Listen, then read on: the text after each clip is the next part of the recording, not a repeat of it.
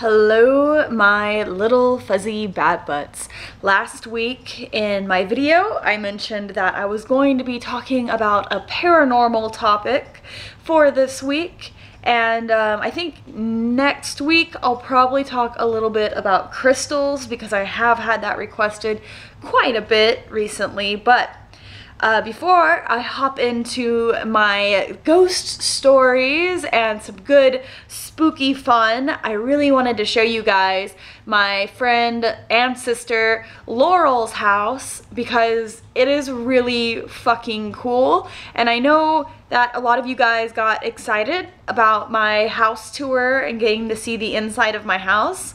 And I thought that you guys would also thoroughly enjoy getting to see the inside of her house, specifically her dining room, because it is set up super cool. Now Laurel is more so like punk rock and I'm just more so the gloomy goth friend. So I hope you guys enjoy this real quick tour of her dining room, and after you guys get to see her epic little area of amazingness, we will hop into the ghost story.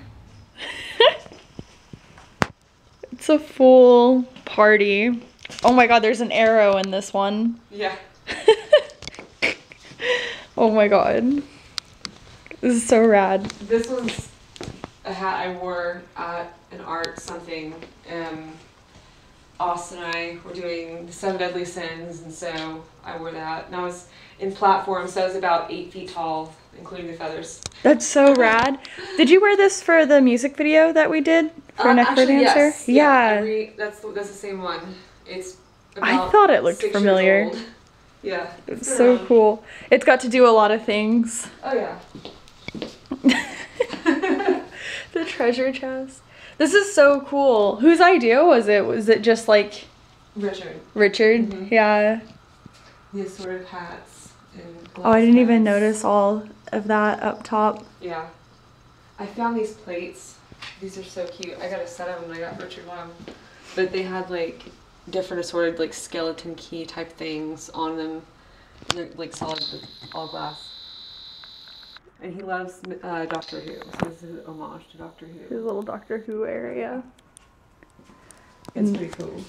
There's so much to take in. All the figures even. This is probably my favorite. Let's see if I can open this up.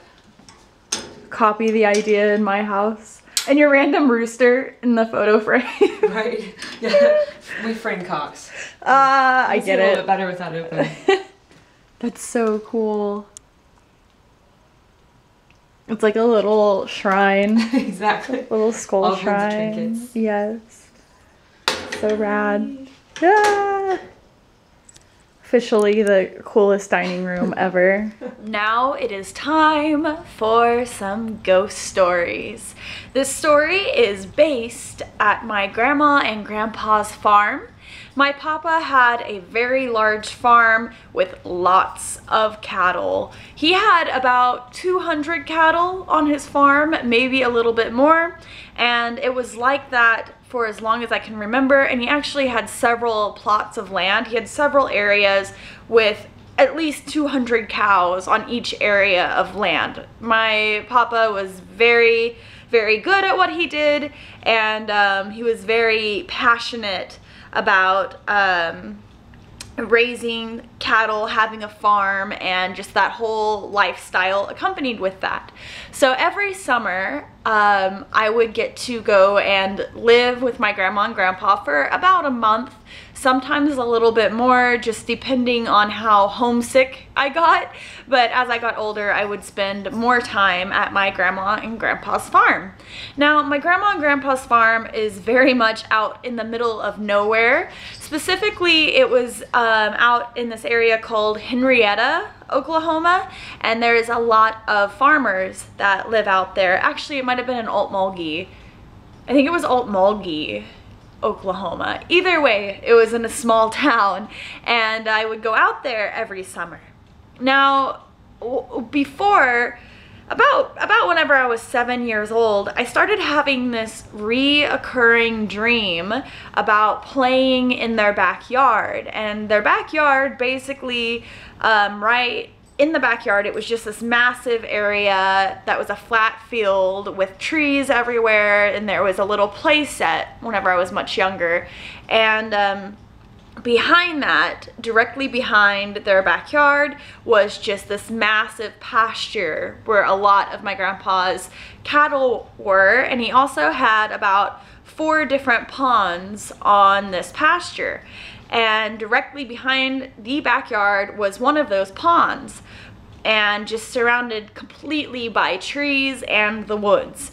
So in my dream, my reoccurring dream from my childhood, I would be playing in their backyard, and a man completely cloaked in all black with his hood up, and just, it looked like a trench coat with a hood, basically. Couldn't see his face or anything, would come out from the woods, and he would grab me, and I would fight against him, and there would be a huge struggle, and he would drag me out into the woods. And as soon as I was dragged out to the trees, everything would go completely dark. And by the way, this was all set at nighttime, so it was dark to begin with, and then he would drag me out to the woods where it got pitch dark, and then I would wake up. And I had this dream for about a month whenever I was 7 years old.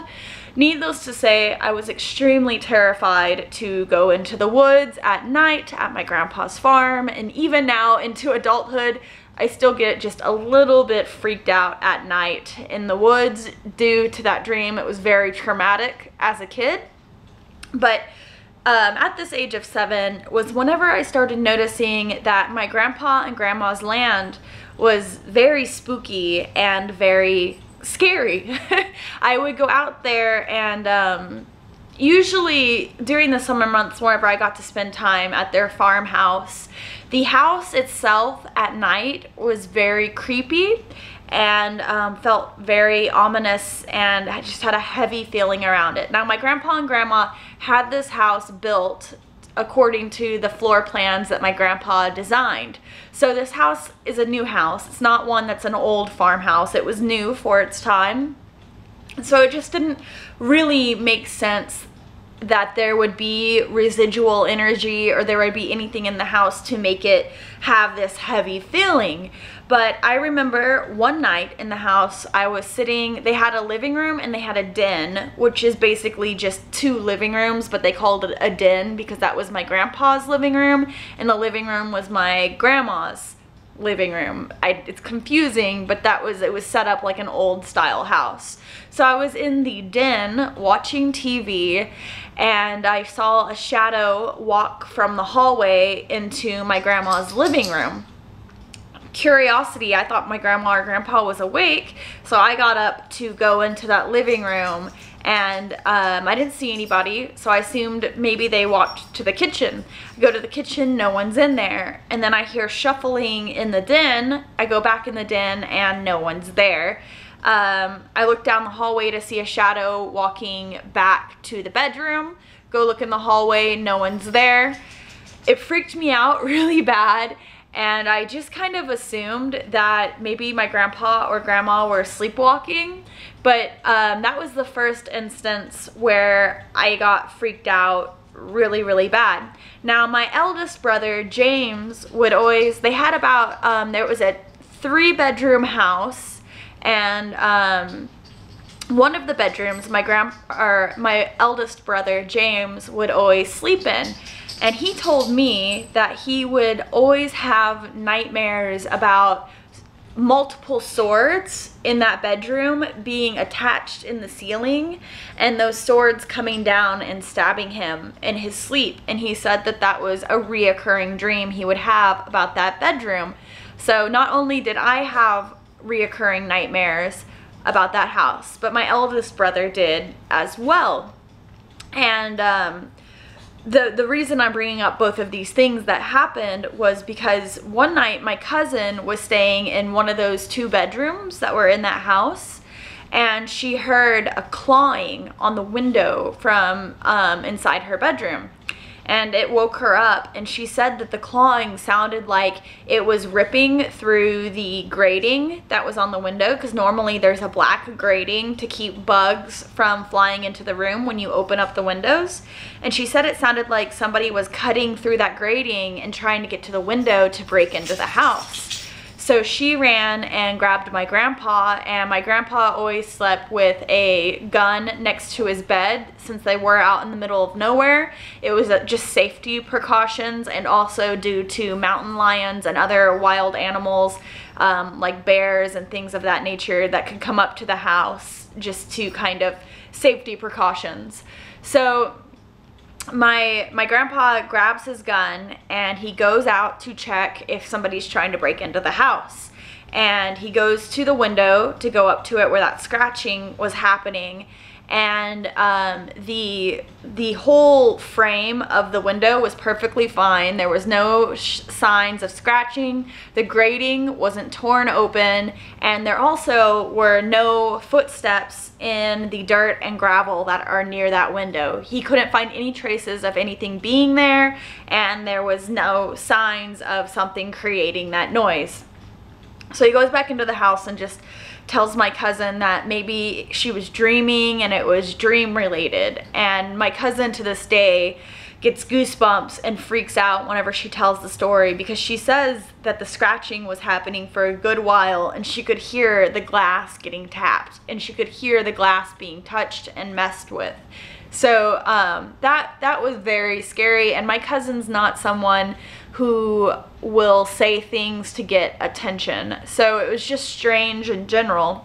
Now, my grandpa also had this monitor, like a sound monitor that he always had on in his farm, in the barn, at his farm. I mean, in his barn, he had a sound monitor that was connected to a system in his bedroom, so he could hear things if somebody tried to break into his barn to steal equipment or to steal anything, because he had a very large operation of cattle, lots of very expensive equipment in his barn, things that people would try to steal if they could. So he had this sound system set up, and every night whenever he would go to sleep, he would turn on the sound system or the monitor so he could hear what was happening in the barn, and if somebody broke in, it would wake him up. He told me, my grandpa and him both told me of this very freaky incident that happened where they heard a woman and a man talking over the monitor in the barn late at night. And my grandpa, of course, thought somebody had broken into the barn, so he gets his gun and he goes out to the barn to see what's happening, and he can't find anyone in the barn, and he can't find any traces of a break-in where the monitor would have picked it up. So he goes back to the farmhouse, and this continues periodically for the following months, where he just hears a man and woman having conversations. And it kind of freaks me out talking about it now, and it makes me get chills, just because I later on would, the man kind of would make himself be seen sometimes to me as a child. And that same man was the man that I would see dragging me off into the woods whenever I was 7 in that reoccurring dream. So fast forward a little bit, and we were hiking on my grandpa's farmland, and we actually found old stones that were carved in. And my grandpa told me that he thought perhaps it was burial grounds. And he had told me that there probably were Indians that lived on that land before my grandpa purchased it long ago, that this would have been an ancient area where Indians, Native Americans, lived and went about their lives. And he said that that was a burial ground for back then. So we kind of started assuming that what was haunting the house was Native American related, and it was due to the fact that we were on their land and that the land belonged to them. So it was kind of a way of saying that we needed to show more respect or be more respectful of them. So my grandpa got to where he would talk about the burial grounds often, and he would also talk about a girl that he saw often, and he had given her a name, but I forgot the name that he gave her, and he would describe to me what she looked like all the time, and she always had feathers in her hair, and he said that she was really, really beautiful and had very, very long hair. And he would tease me about her often, saying that I should go become friends with her and that I should play outside with her because we're around the same age. And he was just, my grandpa was an ornery person and he was teasing me, but I also could tell that in the stories he told me there was sincere, like he was being sincere about this being a real girl that he would see. And he also kind of hinted that those were the voices he was hearing in the monitor periodically from his barn. There were more incidences at that farmhouse than I can even count, but one of the things that really freaked me out was once my grandpa he got Parkinson's later on in his age, which Parkinson's disease affects your brain and it makes you have shakes really bad, like tremors. And my grandpa's hand would shake, and he would try to make a joke out of it and like slap his hand whenever it would start shaking. He'd like slap his hand and be like, stop that, and like joke around and kid about it. But unfortunately his Parkinson's got more and more intense throughout the years, and towards the end of him going downhill, he got prescribed to this medication that would make him hallucinate and see things. And he would always tell me about that same girl he told me about when he was much younger and I was much younger, that he would see the ghost of this girl. But anyways, one afternoon, whenever he was sitting on his back porch of the farmhouse, he asked me if I saw her, and I didn't know what he was talking about. And he asked me if I saw her over by the pond that was behind the house. And he said that he could see her by the pond, and she was telling him to come over there and come talk to her. And I told my papa not to go over to the pond and to ignore her whenever he sees her, because I didn't know how to handle the situation. I was still young at that time. I was around 18, 17 or 18 whenever this was going on. And it really freaked me out because he had always talked about this, seeing this person since I was little, and the fact that he said that he could see her by the pond motioning him to come over freaked me out as well, because I kind of felt this dread that she was gonna try to drown him, or like something was gonna happen at that pond. So I warned my grandma about it, and I told my parents about it as well. But he always still would tell me about this girl as his Parkinson's got worse and the hallucinations got worse. He also saw the man, and he would fight with the man. He would wake up fighting from his sleep.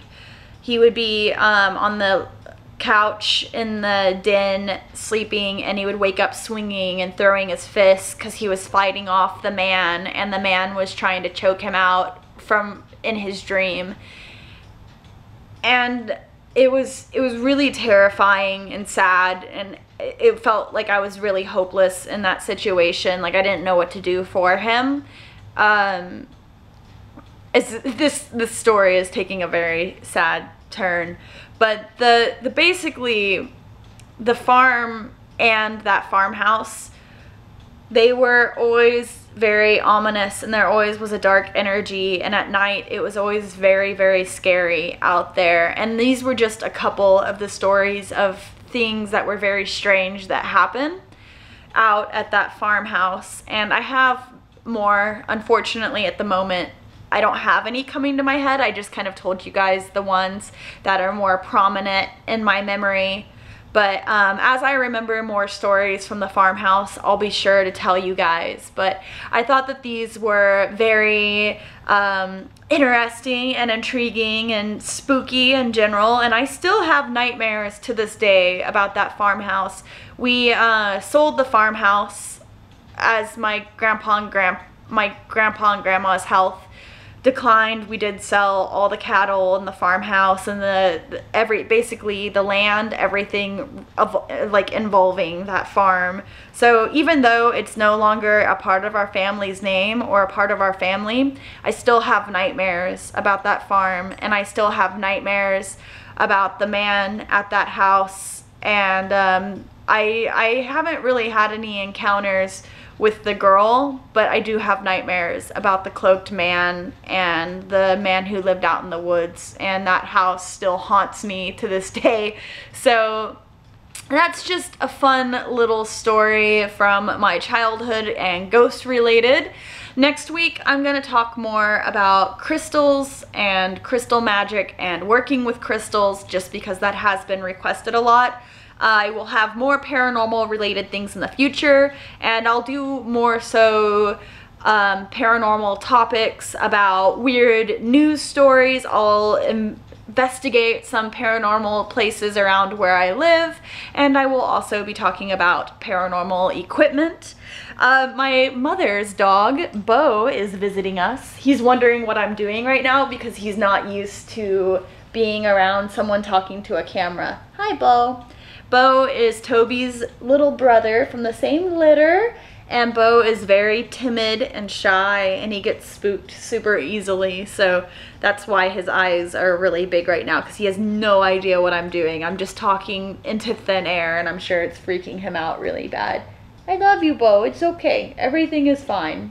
So, anyways, hope you guys enjoyed this video. If you did, give it a thumbs up. I put out new videos every week, and I will see you again next week. Bye! Tschüss! Tschüssi!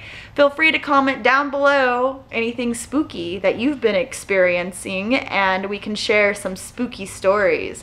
Also, feel free to comment your insight and what videos you would like to see in the future. Love you! Bye! Mwah. Tschüssi! E ha suscitato per noi una salvezza potente nella casa di Davide suo servo, come aveva promesso per bocca dei suoi santi profeti il Signore, senza terra né ora.